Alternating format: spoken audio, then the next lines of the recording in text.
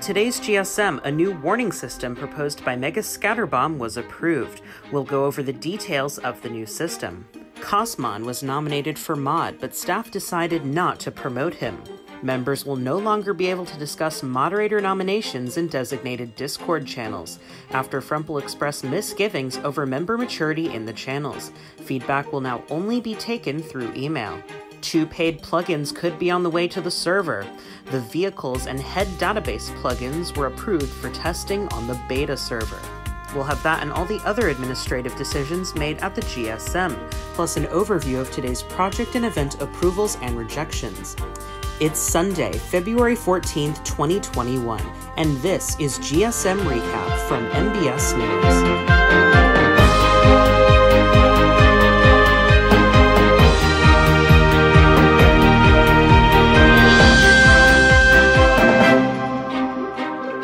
Good day, I'm KittyCat11231 from MBS News.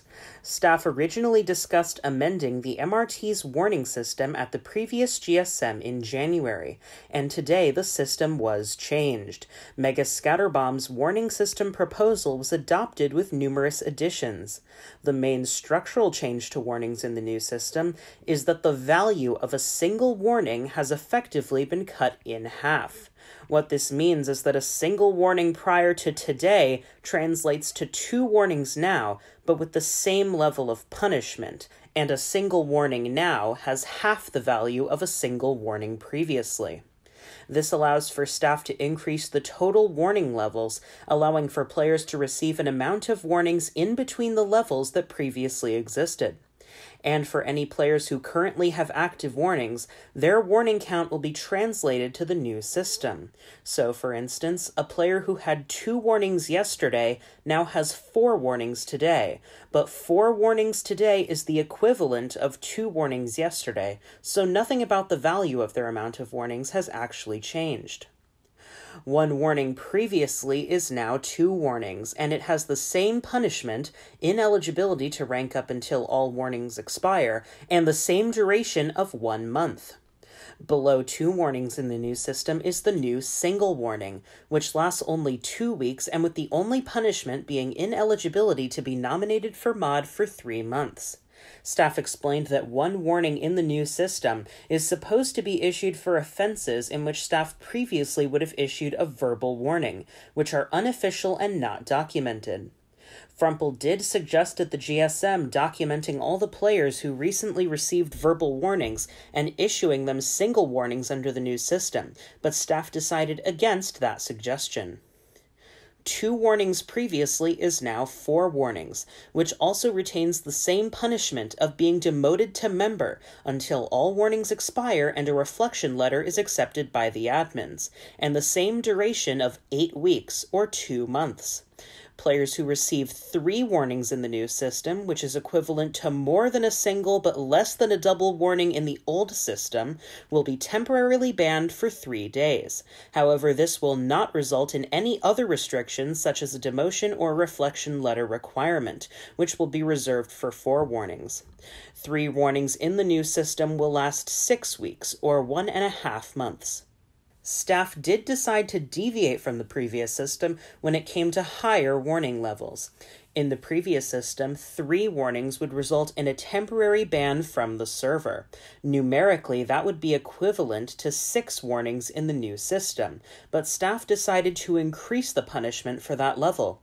At 6 warnings, a player will be temporarily banned for the entire duration until their warnings expire and they submit an acceptable reflection letter to the admins. 6 warnings will last for 12 weeks, or 3 months, the same duration as 3 warnings in the previous system. The week-long temp ban was moved down to 5 warnings, equivalent to 2.5 warnings in the previous system, and was increased to a 2-week-long temp ban. 5 warnings will last for 10 weeks. And members who receive 7 warnings will be indefinitely banned, with the possibility of appeal after 6 months, as is the case for 4 warnings in the previous system.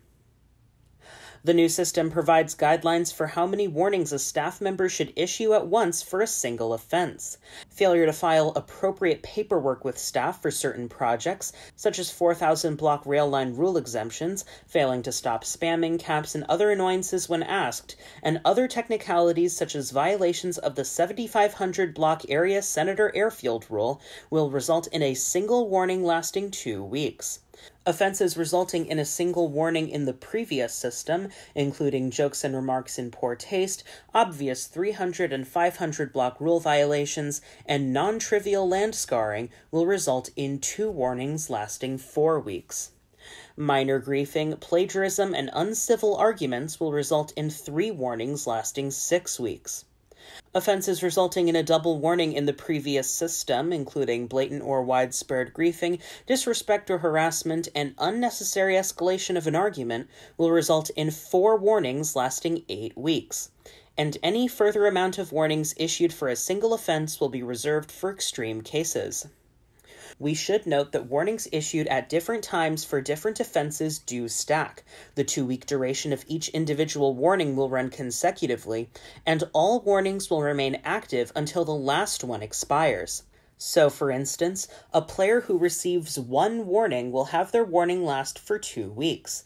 But if they receive another 2 warnings while the previous warning is still active, 4 weeks will be added at the end of the original warning's 2-week period, and all warnings will stay active until the end of the additional 4 weeks, even though the original warning would have otherwise already expired. In other words, the player will have a total of 3 warnings for the full period until the full warning duration expires. Punishments generally stack across warning levels, so a player who incurs a certain amount of warnings will incur the punishment of that level and all levels below it. The exception to that is with temp bans. Temp ban durations do not stack between warning levels. So, for instance, a member who receives 3 warnings will be temp banned for 3 days. If, while those 3 warnings are still active, they receive another 2 warnings, bringing their warning count up to 5, they will then be temp banned again, this time for 2 weeks. However, if a member with no warnings receives 5 warnings instantly, they will be temp banned for 2 weeks, and the additional 3 days of the temp ban that would have been issued at 3 warnings is skipped. That's the new warning system. Details will also be available on the main page of the server website at minecartrapidtransit.net. Cosmon was nominated for moderator and was considered at today's GSM, but staff decided not to promote him. AP Red, Frumple, Kyle, Mega Scatterbomb, and Tom Pears voted neutral on his promotion, and Chief Bozex, Dalt Disneyland, Echo Hugh, CCC9, Skelly Zomperman, Ungens, and Vulpicula voted against. No staff members voted in favor. The final tally was 0-4, 5 neutral, and 7 against. On the topic of mod nominations, the discussion channels for candidates in Discord are going away. The channels were introduced as part of the open moderator nomination process, passed at the October GSM in response to Modgate. Starting at the November GSM, all mod nominations have been made public, and members have been invited to provide their feedback on candidates in the discussion channels for each nominee in Discord. However, Frumple expressed disappointment over members' use of the channels, citing posts that did not include sufficient evidence, were more based on opinion, had evidence that was irrelevant or unverifiable, and were impolite and uncivil. Frumple said in his proposal that the discussion channels are, quote, not the place for any casual opinions or for people voicing their vote for, against, or neutral for a candidate. We've made this very clear in the pinned guidelines, but it seems some people have not bothered to read or understand them, unquote. Frumple did, however, say at the GSM that staff enforcement of the rules in the channel, particularly regarding low-effort posts, was inconsistent over time, for which he apologized. Staff decided that, starting at the next GSM in March, feedback for mod nominations will only be taken through direct email to staff. All other portions of the open moderator nomination process, including public nominations and public staff voting, still remain in effect. 2 plugins are on their way to the beta server, and both of them are paid plugins. Vehicles cost €10 and adds several custom vehicles. The plugin makes use of armor stands and therefore does not require a resource pack for its custom models. Head database costs $10 and provides an in-game database of thousands of custom heads. Both plugins will be tested on the beta server, but some concern was expressed at the GSM on the server impact the vehicles plugin might have, so we aren't sure yet whether that will ultimately come to the main server. As far as other administrative decisions are concerned, staff officially clarified that voluntary bans are separate from and have nothing to do with the warning system. Franchises built by other people will not count towards scale in town promotion, but can influence other factors such as town ambience. And staff approval is now required to demolish or regenerate entire towns, so long as the town is big enough to be considered significant development under the rules.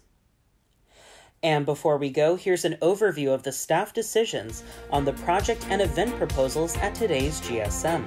You can watch our full GSM coverage from today on our channel and stick around with us every month for live GSM and ISM coverage. From MBS News in Central City, I'm Kitty Cat 1231, and this has been GSM Recap on MBS.